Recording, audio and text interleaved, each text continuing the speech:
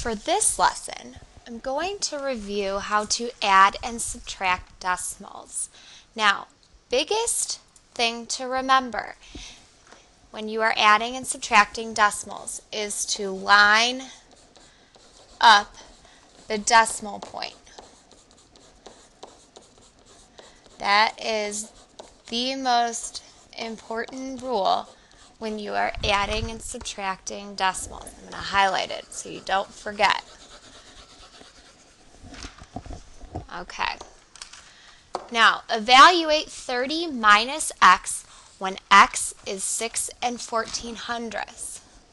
So 30 minus 6 14/100ths. Again, lining up the decimal point. Therefore, you need to fill in these placeholders, zeros as placeholders. I can't do 0 minus 4, so I need to come over and borrow from the 3 in the tens place.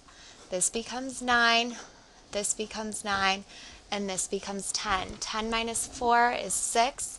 9 minus 1 is 8. You may put in the decimal point. 9 minus 6 is 3. 2 minus 0 is 2. So here is your answer for subtracting those decimals.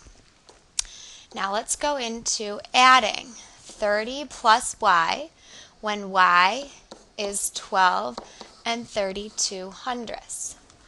Again, very important. Sorry, the smartboard was freezing a little bit. Very important to line up the decimals. So here we will line up the decimal points so that all the place values are lined up. 0 plus 2, 2. 0 plus 3, 3.